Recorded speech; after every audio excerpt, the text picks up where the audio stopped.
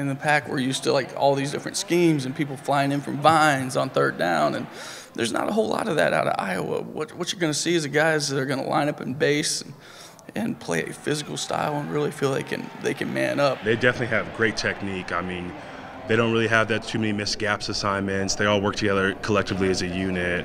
I mean, their linebacker has over 100 tackles.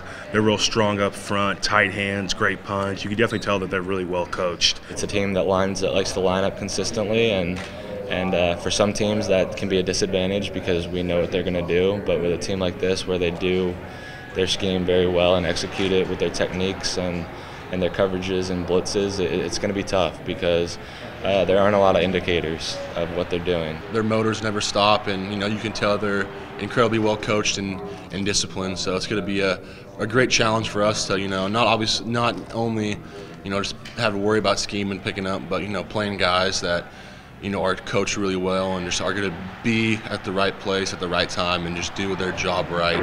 We understand the challenges that we face playing an Iowa team, but at the end of the day, you ask any team, and you got to focus on you and the things that you can control, and that's doing your job and doing it to the best of your ability. So, I mean, we have a lot of experienced guys who understand the gotta-have-it situations, and we know at the end of the day, Coach Al wouldn't put us out there if we couldn't make it happen. So we have that confidence when we're on the field.